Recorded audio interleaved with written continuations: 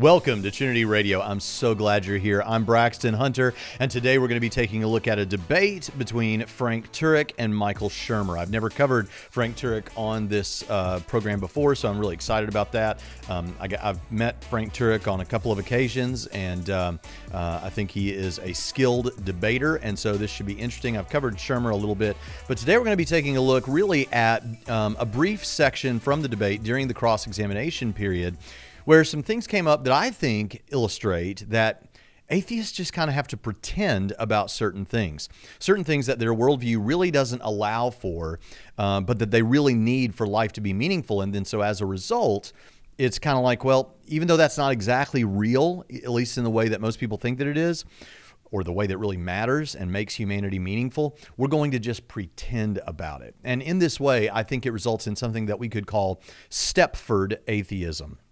Many of you are familiar with the Stepford Wives, which was a book and then a 1970s film, and then they remade it in 2004 with Nicole Kidman and Christopher Walken and some others. And what happens in the Stepford Wives, if you're not familiar, is that there's a society of individuals. This is a horror film, by the way. There's a community of individuals, and the wives in that community are either robots or some sort of a chip has been implanted, depending on the iteration of whether you saw the book or read the book or saw the films or which film you saw. But something has been done to alter these women so that basically they are the quintessential 1950s at the time thought to be idyllic wife. That's basically what so there was no complaining, no problems. All they want to do is please their man, sex. They don't ever question him. They're not smarter than him or more accomplished than him. So very much like a 1950s sort of a stereotype of what a man wants in a woman. And ultimately you find out, though, that's because these women who would have otherwise been normal women and perhaps even more successful than the typical woman, they've had this chip implanted or whatever that makes them this sort of a character. And then, but then ultimately, at least in the 2004 film, which is what I've seen, in the end of the film, you find out that, oh, wait, actually the husbands are also Stepford husbands. And so the things that are most meaningful about being a human being have been stripped away by one or the other gender, depending on where in the movie you're at, to try and create some sort of an ideal and then pretend. The goal is to pretend. See, in the Stepford community, you want the Stepford Wives, let's say the husband wants the Stepford wife to, in every way, seem to be free, seem to be a moral agent, seem to be reasoning and using rationality properly. All of these things, there needs to be an element of pretense here. We want to pretend that that's going on. We just want, we know that under the hood it's not really going on. We just want it to be as close of an approximation to what we want, still seeming as though all those things that make for a meaningful existence or a meaningful wife are all still there. So here are my thoughts on this as we enter this discussion, because I think you're going to find that if atheism, let's say this, if the position that God does not exist were true, and I realize that atheists, many of them define themselves as just lacking the belief, but if the position that God does not exist turned out to be true, then I think what we would find is most of the most meaningful things that we care most about as human beings are stripped away, and we're left pretending, and so we're left with a Stepford-style atheism. So what is Stepford atheism? Well, with Real Wives, there are a lot of great things that you love about them and enjoy. They provide real love, real companionship, a real opportunity for you to give of yourself for the good of another selflessly. That's good for you. That's sacrifice. So they allow you to grow as a person like that. But there are a lot of things that the stereotypical 1950s man, let's say, might not like. Real wives come with responsibility. They expect things from you. They don't always see it your way. They can be demanding, and they are not okay with your being unfaithful. But with Stepford Wives, those things you don't like are gone. Unfortunately, so is the real love, the real freedom, the real reasoning on the part of that wife. The meaning has been stripped from them, and with it, what makes romance worth it to begin with. Likewise, with God, there are a lot of things, really great things, that everyone would love and enjoy about God. He provides real love, real companionship, real purpose, and an opportunity for real sacrifice to give of yourself for the good of another in an act of worship. But there are a lot of things that some people don't like. God comes with responsibility, just like a real wife. He expects things from you. He doesn't always see it your way. He can be demanding, and he is not okay with your being unfaithful.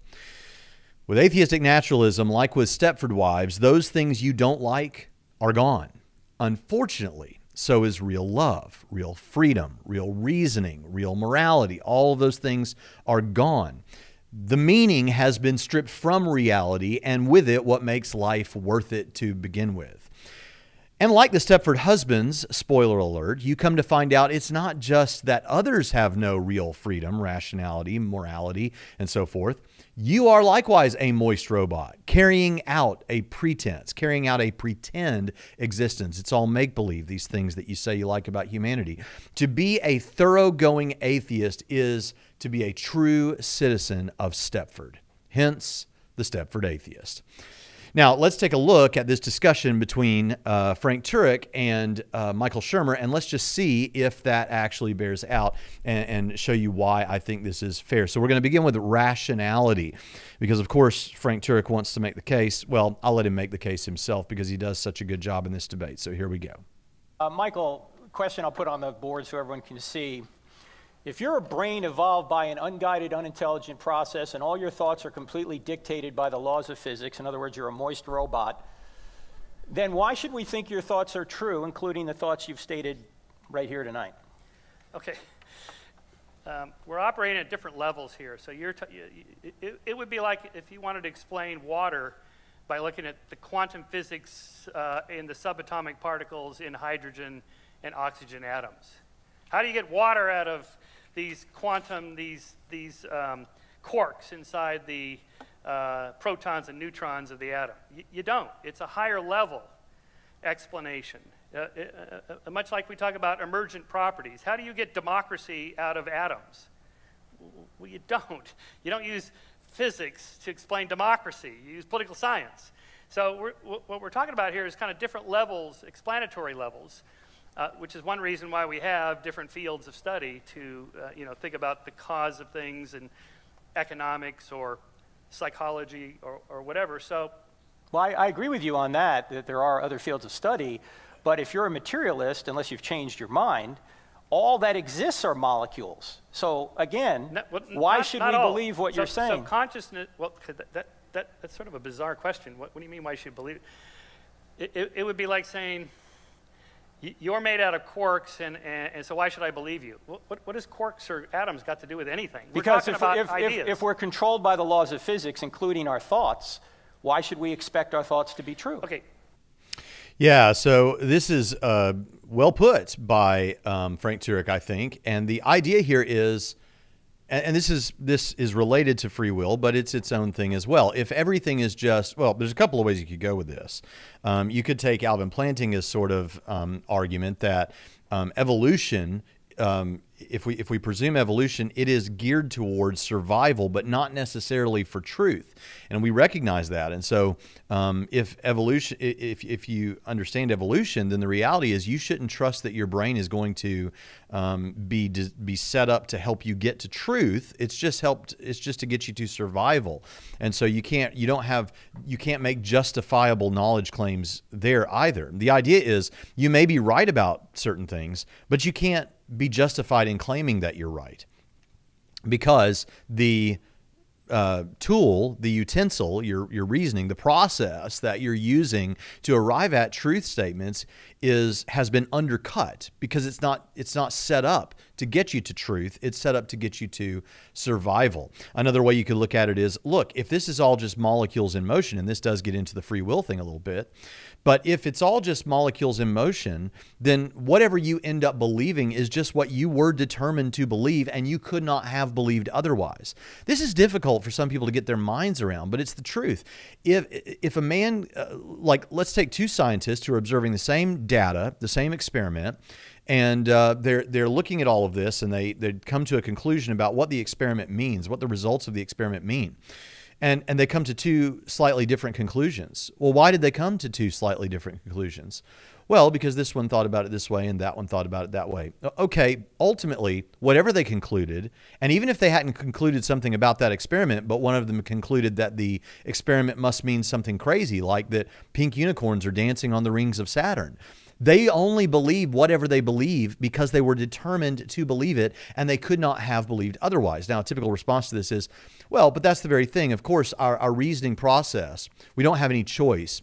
We can't use rationality in the sense of weighing out different options and then freely, in a free will sort of way, choosing which thing we should affirm. We're stuck affirming whatever determinism tells us we should affirm. But we can still get to the truth because we can run experiments. And then we can learn, we can verify this, we can ask other people. But understand, when you ask other people, when you run experiments, you're still relying on the same reasoning process, whether that person is telling you the truth, whether you should listen to them, that has been undercut by the whole thing to begin with. And so are they, because they're running on determinism as well.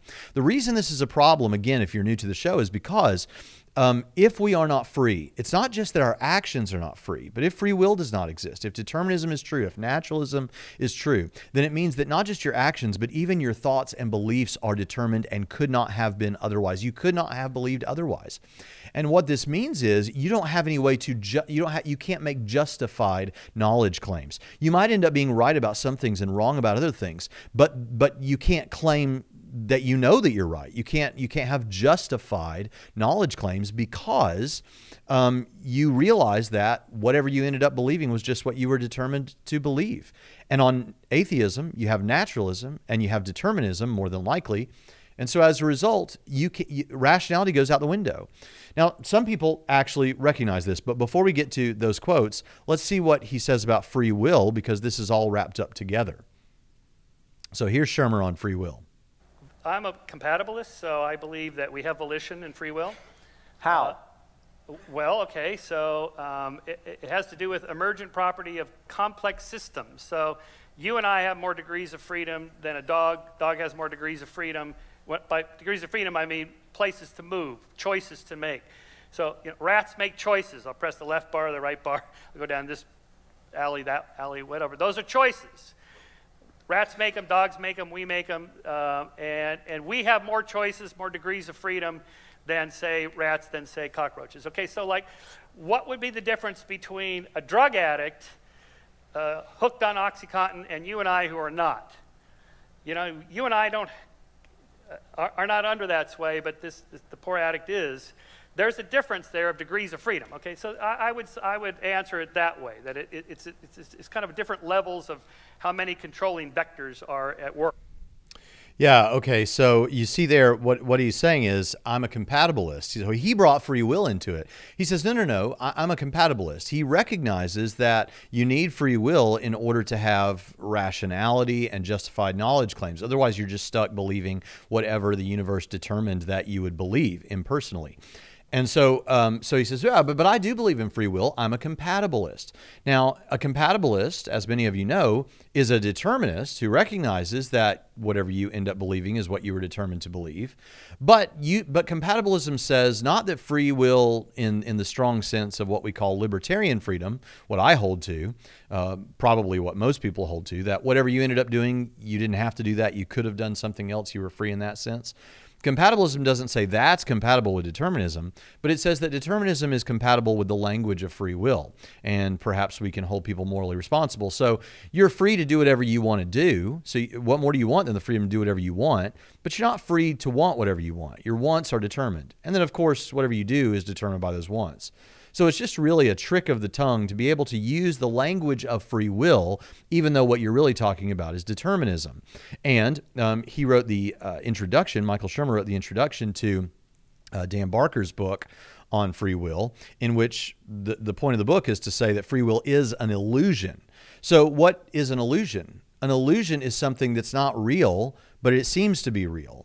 And of course, Barker's position is that we should embrace that illusion and we should go with that illusion. Even though it's not really true that we have free will, we should just go with it because it allows for all these practically necessary things and that sort of thing. And Michael Shermer says that about Dan Barker in the introduction to the book, that Dan Barker has pretty well settled the issue about free will, settled all need for debate on free will or something like that. which means that Michael Shermer is endorsing this. That is an illusion that we should embrace. Well, what is an illusion but a pretense? Michael Shermer is saying we should pretend, right? So what are we pretending about? Well, okay, point number one, we're pretending about free will. We're pretending if atheism is true, atheistic naturalism, and we don't have free will because for reasons that we can't get into here, if God does not exist, it would seem that the universe is a closed system of cause and effect. And even if through quantum indeterminacy there is some way for it, it's really unlikely if there is no God that you have free will. And so most atheist naturalists who understand this don't believe in free will. But many of them will say, I'm a compatibilist, which is what Shermer and Dan Barker say, which is to say basically this: it's not real, but we're going to pretend that it's real because it helps us get through life. It makes us feel good. So we're going to just pretend. So it's not real. It's more like a Stepford situation. It looks real. It feels real. It seems real. But we know that under the hood or in the microchip, say, that we put in the Stepford wife, we know that it's not real. What we're seeing is not really real. But we need to pretend. We need it to look like a real wife. We need it to be a Stepford thing. We're going to pretend that it's real even though it's really not real because that makes us feel good about the way the world is. So you have to pretend. Atheism means you have to play make-believe and you have to pretend about freedom. Secondly, you have to pretend and you have to play make-believe about rationality. Because, as we've said, if you don't have freedom, then when you're assessing which things you should choose, you can't freely choose the things that you should affirm over against the things that you should not affirm. In fact, it's not just Christians that understand that.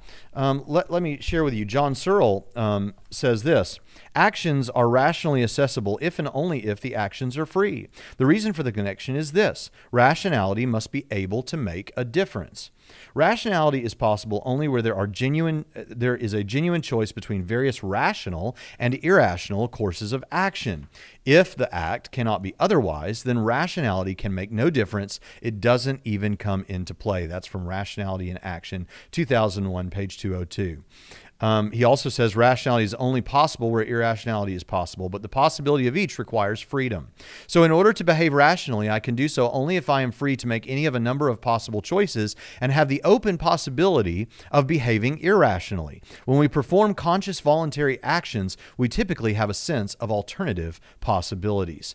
Angus Manouge says rationality presupposes an entity with libertarian freedom that can act on some reasons rather than others. That's from Philosophia Christi, Volume 15, Number 1, 2013, page 95. Evan Fales says the analysis of free choice, which I shall propose, derives in part from Aristotle's conception of practical reasoning. According to it, acting freely consists in acting as a result of rational deliberation over what act to perform. To choose is to deliberate. It is not to perform some superadded act of will. The conception of freedom makes obvious the connection between being free and having the capacity to engage in rational deliberation. So the point is, as these men seem to understand, is that if you don't have freedom of the libertarian sort, where whatever you ended up doing you could have done otherwise, then obviously freedom goes out the window, but also so does rationality. But of course, we still have to be able to say that we're rational. If you're an atheist, you must say that you're rational. After all, to juxtapose both of these issues in a way that is very awkward for the determinist atheist, the atheist wants to say they're a free thinker. But of course, freedom and being a free thinker go right out the window if atheism is true. And so because of that, we have to pretend with freedom. That's number one. And then number two, we have to pretend and play make-believe when it comes to rationality. These are things that if you embrace an atheistic perspective, then you are just stuck. Whether you will affirm them, that's the consistent thing to affirm. And some atheists do affirm them. And that is a very awkward position. Whereas the Christian can say, no, the reason you feel free, you feel like you're free, and it seems almost impossible to doubt the notion that you're free, is because you actually are free. When you think that you could have done otherwise, it's because you could have done otherwise. When it comes to rationality, the reason you sense that you're making justified knowledge claims because you really assessed different options and chose which one was the more reasonable, it's because that's what you really did. Rationality is a real thing. Justified knowledge claims are real things. But number one, atheists are in a position that if they're going to be consistent, they have to pretend that freedom is real, and they have to pretend that rationality is real. But it gets worse than that. Let's move on to the laws of logic. Do you believe the laws of logic exist? Well, okay, not without humans to describe them. Okay, let me ask you this then. Yeah. You're saying the laws of logic are just human constructions. Correct. Well, okay, two things. One, there is a reality that really exists, so we can measure the angle here.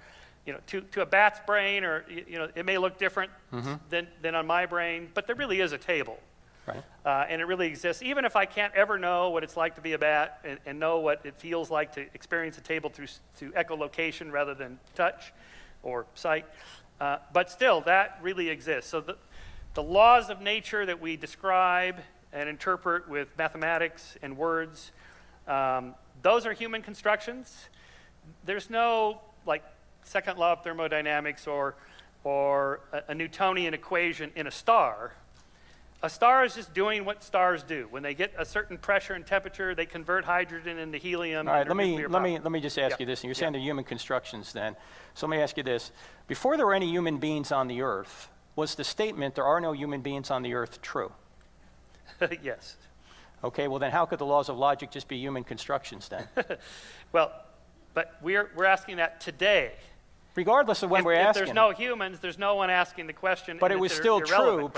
Okay, before we go on, let me just say a couple of things about this that I really want you to get. So basically, Shermer is a materialist. So all that exists is nature and the material world. And so what Frank Turek is now asking him is, look, what about the laws of logic? Aren't there laws of logic, and aren't those, I mean, you can't locate those in nature. Aren't those real things? And Shermer is saying, well, not really. Those are constructs. Now, if they were just constructs, that would mean something like that we fabricated or made up the law of non-contradiction, that I can't at the same time be holding this cup in my hand and at the same time, in the same sense, not holding it in my hand. But of course, that's impossible. So that we just made that up, that's just a human construction. And so Frank Turek is really digging down here, and he's saying, hold on a second. You're saying this is a construct, that there aren't really laws of logic like that. Those are things we made up, and they depend on our conscious experience, in other words, to think about them in order for them to somehow be real. But what about before humans ever existed on planet Earth? Were the laws of logic real then, or could contradictions and things like that happen? And Shermer seems to get very uncomfortable and says, well, I mean, there was no one there to think or ask that question. This is getting weird because he understands, I think, that if he were to grant that, yes, before there were humans to think about it, there were laws of logic, then this would strike against materialism, perhaps, and perhaps mean that you need a conscious observer, namely God, in order to have these constructs be meaningful. And so this puts the naturalist in a very difficult place. Let's hear what he has to say. To that, how could you and I even communicate if you had your own idea of the laws of logic and I had my own idea? How could we even communicate unless because there is a reality and we share a common neuroanatomy to describe it in ways that are similar. So this gets at the problem of other minds. How do I know your red looks like my red? Okay, these head scratchers that you get in Philosophy 101. How do I know that you're not all a bunch of zombies and I'm the only one with the lights on? Okay. Okay, now I want you to notice, a careful listener will know that really is a red herring. None of those things have anything to do with what we're actually talking about, except that we're talking about something that is philosophically complex. The answer to this is the Copernican principle, which says we're not special. You know, the Earth is not the center of the universe. You know, we go around the sun with all the other planets. We're not special. We're just in a little corner of the Milky Way galaxy, one of 100 billion galaxies. We're not special. Nobody's talking about that. The chances of me being the super special one human that's conscious and self-aware, and the rest of you are zombies walking around and you only look like you're and pretending to be conscious. We're not talking about that. Is very low. So that's how. Right, but you're still not answering how these laws exist, because they exist even if human beings don't exist. The laws exist in the mind of God. Okay. Otherwise, you and I couldn't even communicate. Okay, no, okay. So first of all, they exist in the mind of God. That doesn't follow from this at all. That's a separate assertion. We can come back to that. Well, it is somewhat of a separate assertion. It's kind of the second part to this whole thing. But that doesn't get you out of the tough spot you're in, Shermer. When we talk about a law... Wait a minute. What you just said there is an assertion, and you're using the laws of logic to say it. If the laws of logic aren't objective, that statement couldn't be true. First of all, okay, so back up. first of all, it's not true that there has to be a God or else. Why would God make the laws any special? What's God got to do with the laws of nature? Nothing. You're just saying that. Well, that's the very point. I'm not talking about laws of nature. I'm talking about the laws of logic. But if you want to talk about the laws of nature... Those are just words we're using, conventions, mathematical equations. Those are all human constructions. Michael, I know you're not a postmodernist. Please. They're just words. No. They're describing truths. Yeah, but... Okay, the equation... Again, back to... I'm skeptical you're a postmodernist. Say Newtonian equations, they don't exist in the sun. The sun's just doing what the sun, it's just physical matter doing what it has to do. Understand what's going on here is Shermer is in a spot where I'm not sure he knows exactly what he's actually saying. I don't mean that to sound offensive. I'm not sure he knows exactly where he's going with this. I think he only knows what he's trying to avoid saying. And what he's trying to avoid saying, I'm trying to be charitable here. I've listened to a lot of Michael Shermer. I used to be a subscriber to Skeptic Magazine. And I admire him as a debater and all that sort of thing. But it's not anything personal. I'm just telling you what I think is going on here. All he knows is what he needs to avoid saying. And what he thinks he needs to avoid saying is that when humans were not on planet Earth, that the laws of logic were real, because he needs everything to be physical and material and all that sort of thing, and not to depend on some ultimate consciousness or rule maker or anything like that. So here, what Frank Turek is saying is, look, when humans weren't here, the laws of logic were still true, and Shermer's trying to come back and say, no, I mean, there was stuff happening, but the laws of logic are just our own convention, which does sound very postmodern, like relativistic, like it's only true because we think it's true or something like that, which I don't really think is what Shermer wants to say. I think Shermer is stuck here in a spot where wherever he looks, whichever door he tries to go through, he ends up saying something that he knows he doesn't want to say. And so I think that's why we're seeing what we're seeing. Describe it. So before there were humans, no, there was no law. So the sun was not burning before there were humans? No, the sun, of course, is burning, doing its thing, but there's no law, there's no Newtonian equation to describe it. Well, there's no Newtonian equation to describe it in our minds because we're not here yet, but that Newtonian equation is still not the equation. Describing the truth of what was happening. No, not the equation. The equation describes what happens. The equation doesn't do the work. The equation is our way of describing how it works. Correct.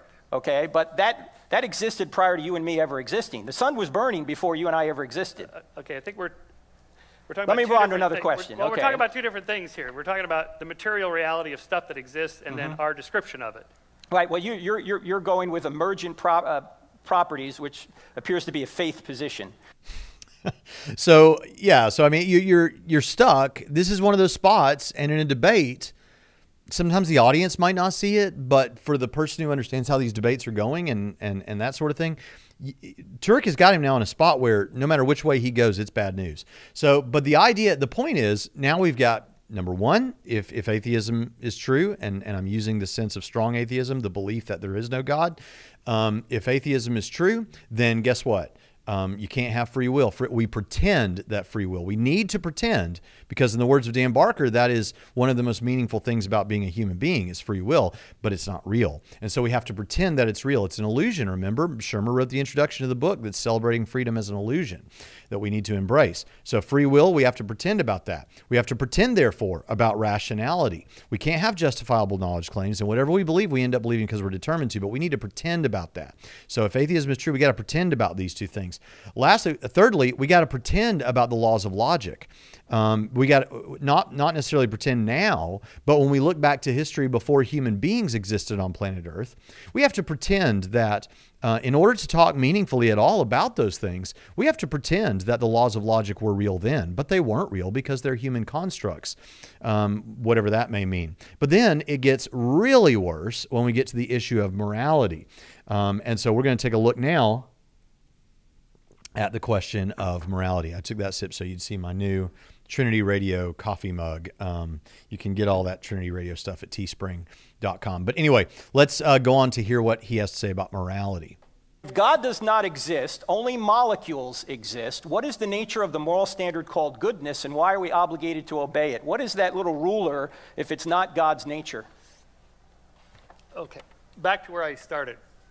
Frank, can you think of any reason why sexually molesting a child is bad? I can think of, yes, I can think of reasons, but they're all based on moral principles which require God. No, they don't.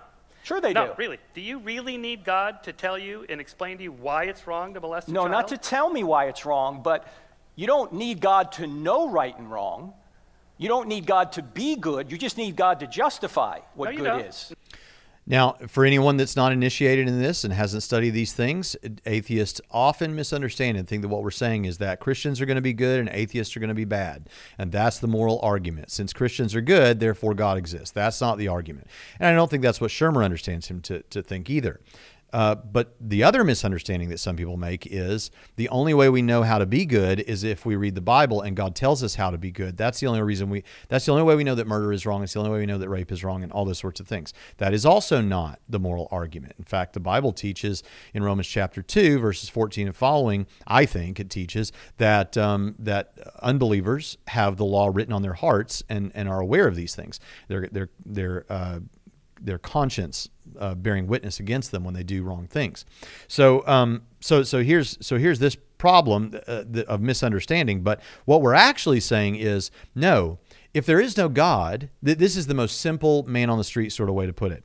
If there is no God, then says who that torturing children for fun is wrong, or shooting up heroin is wrong, or murder is wrong? Says who? And then you get into this problem that we're about to see played out. Well, our intuitions tell us that. Okay, but that's just your opinions. Okay, well, our society, our community, we make these laws and that tells us what's right and wrong. Okay, but that's just the opinions of your society. As I've said many times, right now, according to the opinions of the people that live in Evansville, Indiana, in general, according to our laws, it's wrong to buy and sell marijuana for recreational purposes, where wrong means against the law.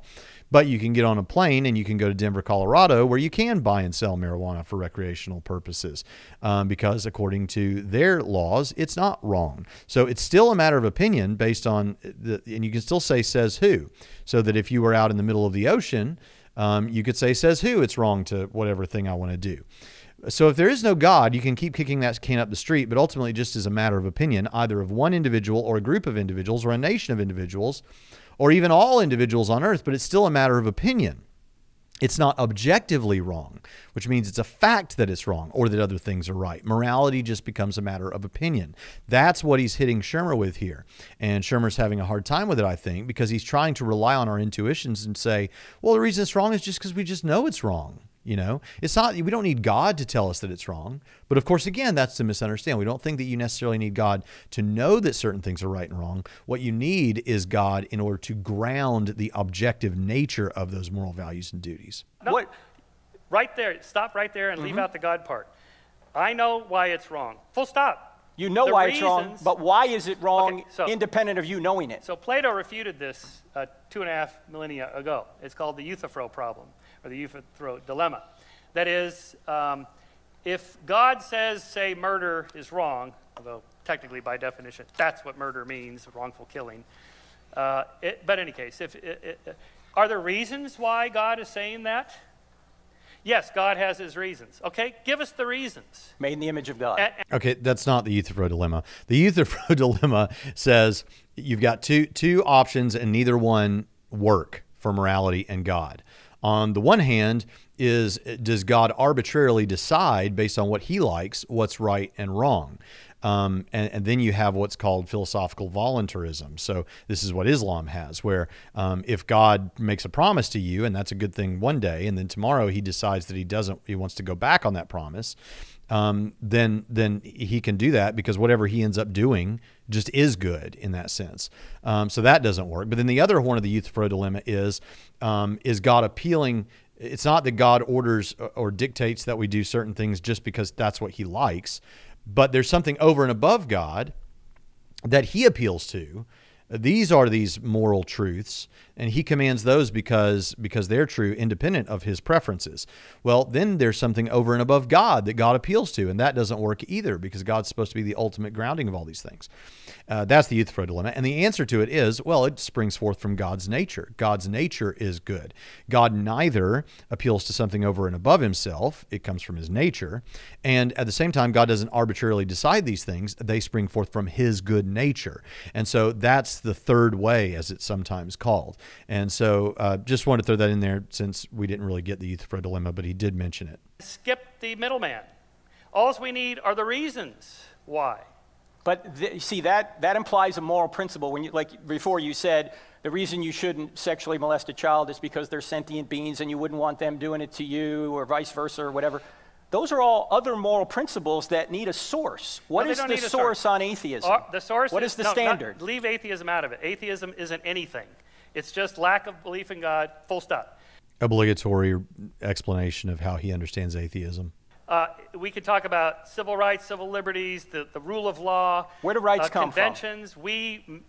I think rights come from, the basis of it is human nature and what all of us want. Now, I think we're born with an inherent, innate sense of right and wrong. We know from research, like in Paul Bloom's lab at Yale, for example, with tiny infants. These are like 6 months to a year old babies.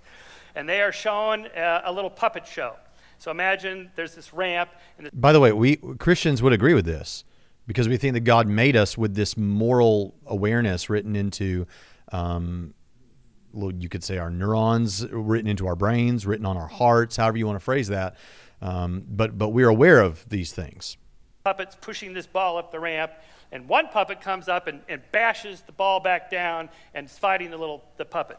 And then, Michael, let me finish. This is a great experiment. Okay. I'm making an argument for I'm not disagreeing that we all know right from wrong. That's not my point. My point is not epistemology. How do you know right from wrong? My point is, what is rightness on an atheistic, materialistic worldview? See, because when you'll sometimes hear people say this, it's not epistemology, it's ontology.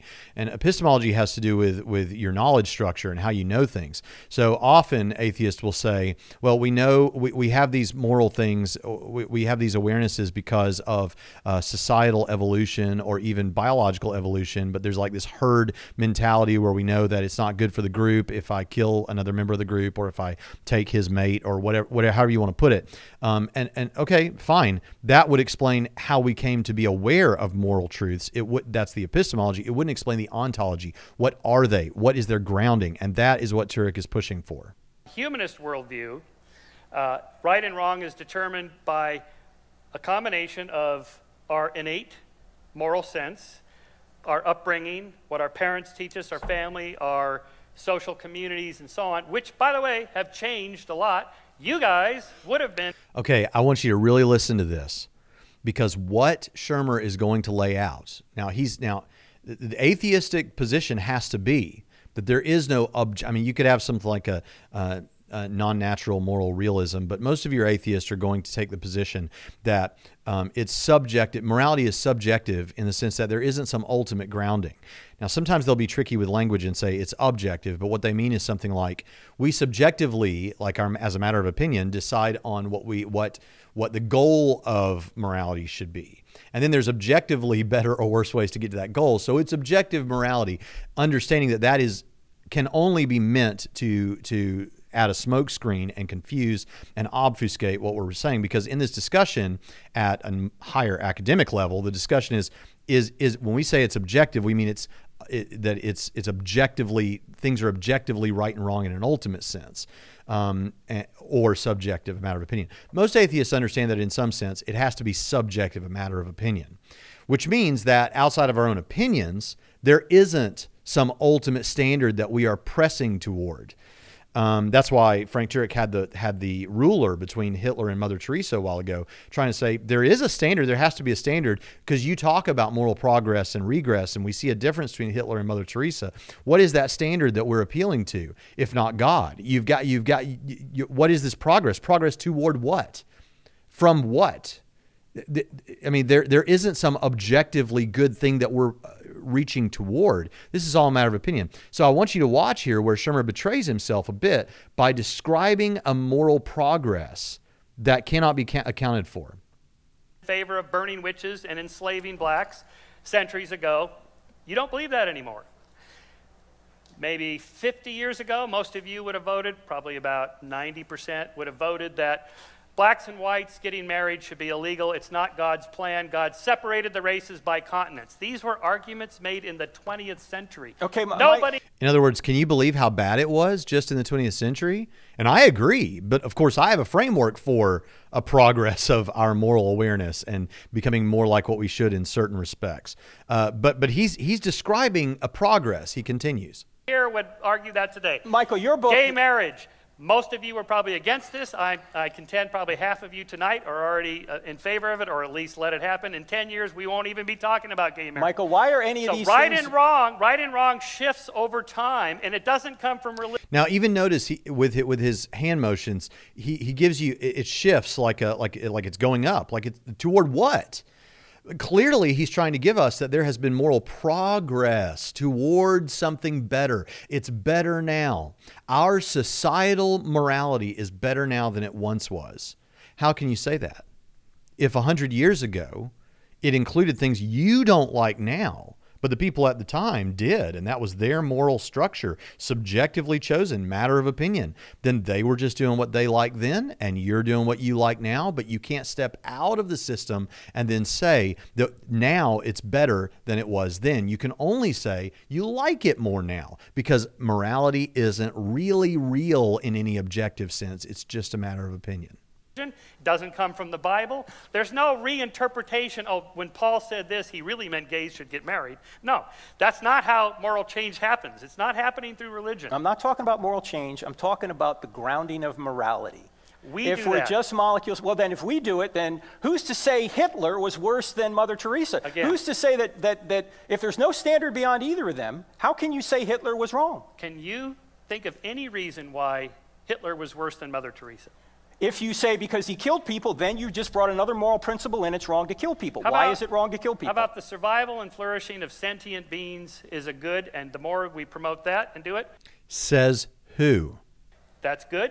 Harming and killing people is bad. Michael, Hitler says no. Hitler wants to flourish his sentient beings, not you. Yes, Why is he wrong? So he was wrong because it's violating the sense that every autonomous person has of a desire to live and fulfill their destiny as Why is that a good thing? Moral principle we ought to obey. We're born with it.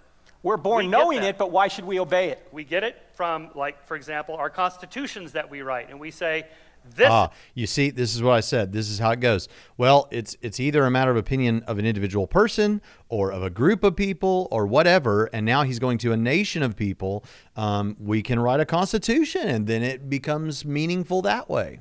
What we're going to do, and we're going to enforce So if we write a constitution that says gay marriage is bad, you're for that? No, no, no. Okay, so there's a standard outside the Constitution you want to impose on it. Yeah, see, I mean, this is the problem. Again, we've got a spot where you got 1 and 2 doors to go through, Shermer, and either one he opens, there's a boogeyman. Either way he tries to go, it's not good. So here we got to figure this out. Is it a matter? Is it based on a matter of opinion, or is it ultimate? It can't be ultimate if you're basing it on a group, an individual, a nation, or even everybody in the world. It just becomes a matter of opinion. 2 + 2 = 4 is objectively true mathematically. And it wouldn't matter if everyone on earth thought that 2 + 2 = 10. They'd just all be wrong, and it would still equal 4. And if you're going to say that morality is objective or meaningful in some sense like that, objective, then if everyone on earth thought that it was okay to torture children for the fun of it, they'd just all be wrong, and it would still be wrong. So you've got this real bad situation here if you're Michael Shermer. What ultimately does he have to say? Ultimately, what he has to say is it's pretend. There is no ultimate real morality, but we pretend that morality is real, because if we don't pretend that, what would the world look like? And this gets much more explicit if you listen to the backyard discussion between Cosmic Skeptic and Rationality Rules, where they're discussing free will. I applaud them that aside from the issue of rationality, I don't think they buy that or see. I don't know if they've bought into that or thought much about it, but they recognize that free will is an illusion and it's just not real. There is no free will. And they're not going to go with the pretense. Now, I do think they have to pretend in terms of how they live their lives. But at least intellectually, they're trying to be consistent and say, no, there is no free will. You people that are compatibilists, no, you don't do that. It's just, they're more the Sam Harris route. There just is no free will. And ultimately, that means that when a man kills a family, murders them, he ultimately wasn't responsible. We're going to hold him responsible because we have to, but he's not ultimately responsible. But here even there, you're kind of pretending, right? I mean, you're having to pretend that he's responsible when he's not responsible because he was determined to do whatever he did. But here what we have is the recognition by some atheists, but not really by Michael Shermer, that, yeah, we have to pretend that freedom is real. We have to pretend that rationality is real. We have to pretend, though we won't admit this, that when we look at the ancient past before human beings existed, that that the laws of logic were real. We have to pretend that. And now we have to pretend about morality. It's not really real in the objective sense. It's just made up. It's make-believe. It's pretend. But it's useful and it makes us feel good, so we're going to do it. That's just pretend. That's all. Do you see all the things you have to pretend? And get this. It's not things you have to pretend are real just that are not that important. These are some of the things that you most intuitively know are real, that are the most important things about life. And if atheism is true, you have to pretend with all of them. You have to pretend. It's make-believe. That is so shocking. Now, that's really the point, but there's one more thing about abortion that I want you to hear here, because number one, it was just such a great debate moment, but it also allows us to talk about something a little bit interesting here that I don't normally talk about when abortion comes up. So here's this great moment. Based on our nature, yes, it comes inherent with the species. We're born with a sense of a desire for life, freedom, and autonomy, which is why women have been fighting against the church for 2,000 years to have reproductive rights, freedom from oppression, from males and so forth. And we have all been bending to this because women say, that's what we want. Unless it's something we want because we're born with unless the woman is in the womb. Okay, now let's talk All about right. that for a Whoa, second. whoa, whoa. Let me go to a new subject, Michael. No, wait. No, you It's brought it my up. time, Michael. You brought it up. Oh, man. And here maybe Would it be appropriate. immoral for me to stop you? Yeah. It might be a good time to. I think, look, Shermer's had some good debates, but honestly, as a debater myself, I'm looking at this and I'm thinking, he cannot feel good right now. Now, he doesn't have the home court advantage, right? Like, I think this is in a church and these are Christians, but I mean, this has just not been going well. And in one sense, it's just because of Frank Turek's magnificent rhetorical ability and that he knows these issues really, really well. He's thought about, as a good debater should, he's thought about every way that Shermer can go. That's why it looks like Shermer's getting a door slammed in his face every time he tries to take a new path. But you can't think this is going well right now. I mean, this is rough right here. Use Bill Maher's line that Republicans are pro-choice all the way up to the time where their mistress gets pregnant. Yeah, offend the audience. That's what you want to do. You're backed into a corner. What can I do? Well, the audience is still with me. Let me offend all of them.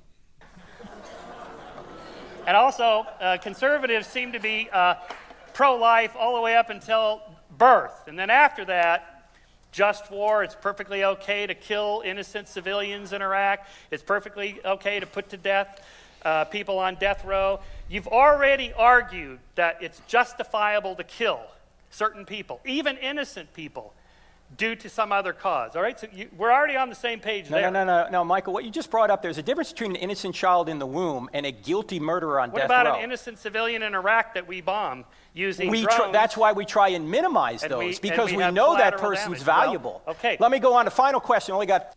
Okay, so that's the end of the clips that I'm going to play, but let's talk about this for just a minute, because he makes a point that comes up a lot in pro-life discussions and things like that. So on the one hand, that's absolutely true about women's rights and all that. It's women's rights so long as it's not females in the womb. And 100% of born, I'm sorry, I know this is a cliche. It's a darn good cliche. 100% of people alive right now would not have wanted to be aborted. And I guarantee you that the people that have been aborted, if they got to live, they would have not chosen to be aborted, right? So I mean, this is abortion is the most wicked thing that we do as a society today. In fact, I'll just say it. Just the other day, I saw Randall Rouser, who I think is a good debater. I agree with him on many, many things. I disagree with him on some things. I've covered a debate or two that he's been in, and I respect him. But he put something out that said something like, we cannot continue to talk about or think about abortion as murder. I think he said talk about abortion as murder if we're going to get an intellectual hearing or something like that. Okay, now listen to me, Internet. I understand what we're trying to say there, because for the young woman who goes to have an abortion, who perhaps hasn't thought about all these things at a philosophically deep level, she may not in her mind, she's not intentionally committing murder. She's not thinking about, I'm going to murder this baby. She's thinking, okay, I've been told that this is, that this is an acceptable procedure and all that. Now, the doctors or the people in the clinic that are carrying out the abortion, yeah, I think they know enough to know that what they're doing is morally reprehensible and should be put to an end. But to say that we shouldn't talk about it with the most stark terms is not to raise the bar intellectually. Because look, either it is the taking of innocent human life that is a person or not. If it is, then, and this may be offensive, but when we talk about the Holocaust of the Jews, you're talking about the taking of innocent lives who were persons made in the image of God. And with abortion, you're talking about the taking of innocent lives who are persons made in the image of God. And no one would ever say about a particular candidate, not that I'm telling you who to vote for, and right now it's tough, I get it, but no one would say, this particular individual is in favor of killing 6 million Jews, but let's not talk about that as that kind of killing and murder, because it doesn't sound intellectual, and we're not going to get a hearing. And after all, they have some other policies that are great. We don't want to be one-issue voters. No, I'm sorry. If that's one of the things that they stand for, they shouldn't even be on the ticket, and I can't take it seriously, because this is wicked. This is horrific. This is why I don't understand when Christians say, well, I'm pro-life, but I can't tell someone else what they should do. Well, listen, I'm not telling you to take up arms or anything like that. I'm telling you to vote appropriately, and I'm telling you to try to witness to people and change hearts and minds. But at the same time, let me tell you something. Would you say something like, I don't think it's good to murder an 18-year-old man, but I can't tell anyone else what they should do. This betrays that you really aren't thinking about this the way that you say you are, which is that abortion is the taking of innocent humans' lives that are persons. And that is a very, very important issue. So when we're talking about it in terms of politics and at this level, no. This is serious enough that whoever's guilty of murder or not, this is the taking of innocent life unjustly, and these innocent lives are persons. All right, so I take no prisoners when it comes to this. I don't care if you're a skeptic out there or a liberal Christian and you think that I'm off the rails on this. You're just going to have to think that, because I think you're off the rails. I think anyone who is pro-choice in the sense that we're talking about here is off the rails. Now, you may be a person who's had an abortion, and there's love and there's forgiveness, and that is all true. And listen, God can forgive that. And it may be that you weren't completely aware of all of the details and positions and important philosophical issues that come up with this. So I understand that. It's not that you're some monster, but it is that this issue, it represents something that is monstrous. And I don't back down from that at all. Now, but it's interesting here. This comes up, and he raises an issue. And by the way, I have other videos on abortion that make my case against the pro-choice situation. But it's interesting here that he says, as just kind of a shot across the bow at conservatives, as conservative Christians, that you guys are pro-life until the baby is born, and then you're not pro-life anymore. Couple things, and then you talk about just wars and capital punishment. Okay, let's talk about these things in two sections here. On the one hand, when it comes to we're pro-life until the baby is out of the womb, and then we're not pro-life. Okay, we're going to talk about that in a moment, but let's just say you're absolutely right. Let's say we are all horrible jerks, wicked, wicked, awful people. And once people are born, we're completely against helping them at all. And all of that were true. If that were true, does that still make it okay to kill innocent lives in the womb? Does that make pro-life a bad thing when it's in the womb? Just because it's also bad to do that outside of the womb? This is terrible. This is some kind of weird, distorted tu quo qui fallacy that needs to be done away with. Secondly, what are you talking about? Conservative Christians give a lot of money and a lot of aid and support to try and help widows and orphans and people in developing world countries. Tons and tons and tons of money. I mean, have you read the studies, or is this just some kind of happy party line? I mean, here's the thing about this. Here's where I'll admit something. Not admit that he's right. Admit a conflict in my own thinking in this realm of my worldview. I am going to shock some people here, but I am not in favor of capital punishment.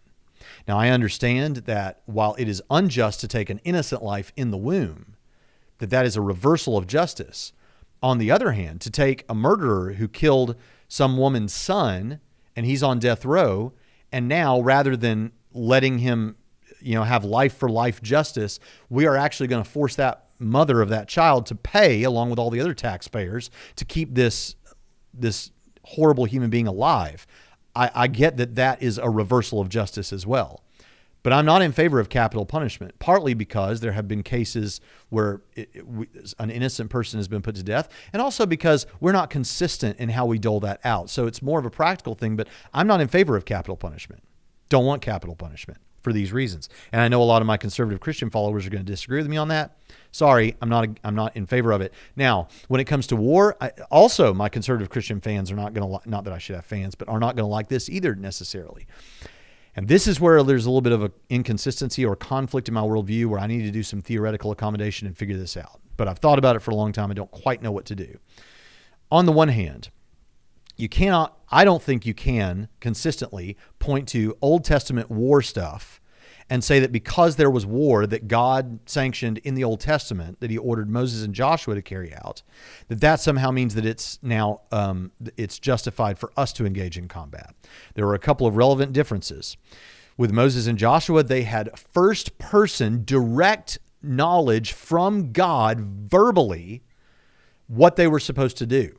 Okay, it was very clear, and it was from God. I don't think any king or president today or war general has that kind of direct, audible confirmation from God of what God wants. Okay, so they can say they prayed about it, and I don't deny that some of them did, but they do not have what Moses and Joshua had, which is like as close to Cartesian certainty as you can have about what God wants you to do. That's important. Second, I think it's also important that when Joshua went in and they attacked the people in Canaan, not only did they know for sure this is what God wanted them to do, the God who created the universe, the ultimate judge and the ultimate standard of justice, that's what he wanted them to do. But on top of that, they knew that everyone on this side of the battlefield was a believer who was carrying out what God wanted, and everyone on that side of the battlefield was an unbeliever who was a pagan idolater and who had 400 years, their culture had 400 years to repent and trust in the one true God. So they were ripe for judgment, and God was using them. But now what do you have? You have situations where with any particular war, we don't know for sure what God would have us do. And you could have a Christian sitting next to a Satanist in a foxhole firing across the battlefield at other brothers in Christ or sisters in Christ, or unbelievers that might have come to Christ. So this whole thing is so confused. So in a sense, I'm a bit pacifistic in principle. On the other hand, I realize that the military has at times necessarily stepped in when dictators, does anybody disagree? Maybe, I'm sure there are people that think that we shouldn't have gotten involved with the Holocaust was happening and put that to an end. And so it's a very tough. Plus also, I am the beneficiary of a nation of war. So I admit that this is a tough issue. But the point is, no, Shermer's wrong. It's not that we're so pro-life in the womb and then we're not pro-life afterwards. No, a consistent Christian is pro-life all the way through. But Turek is right, wherever you think about war and capital punishment. Turek is right to point out that there's a difference between an unborn child that's innocent insofar as anyone's innocent, and then a person who committed a crime or who is a casualty of war in a sense like that. There are relevant differences, and Shermer is trying to use a bumper sticker way of trying to shoot this down. So anyway, I've come to the end now, and what I really want to say about all of this is this gives you, it's all pretend. We pretend about freedom. We pretend about rationality. We pretend about the laws of logic. We pretend about morality. We pretend the most meaningful things in life. And if atheism is the case, you have to just pretend. And that results in what I think we could call Stepford atheism. Again, with Stepford Wives. With real wives, there are a lot of really great things that you love about them and enjoy. They provide real love, real companionship, an opportunity for you to grow as a person by sacrificing yourself for the good of another. But there are a lot of things, speaking as a 1950s stereotypical man, there are a lot of things you don't like. Real wives come with responsibility. They expect things from you. They don't always see it your way. They can be demanding. They are not okay with your being unfaithful. With Stepford Wives, those things you don't like are gone. Unfortunately, so is their real love and real freedom and real reasoning. The meaning has been stripped from them, and with it, what makes romance worth it to begin with. Likewise, with God, there are a lot of really great things that everyone would like about God. He provides real love, real companionship, real purpose, and opportunity for real sacrifice. But there are things that some people don't like about God. God comes with responsibility. He expects things from you. He doesn't always see it your way. He can be demanding, and he is not okay with your being unfaithful. With atheistic naturalism, like with Stepford Wives, those things you don't like are gone. Unfortunately, so is real love, real freedom, and real reasoning. The meaning has been stripped from reality, and with it, what makes life worth it to begin with. And like the Stepford husbands, you come to find out it's not just others that have no freedom, morality, reasoning, and so on and so forth. You are likewise a moist robot carrying out a pretend existence. To be a thoroughgoing atheist is to be a citizen, a true citizen of Stepford. It is to play make-believe. It is pretend. And with that, I'll see you next time on Trinity Radio.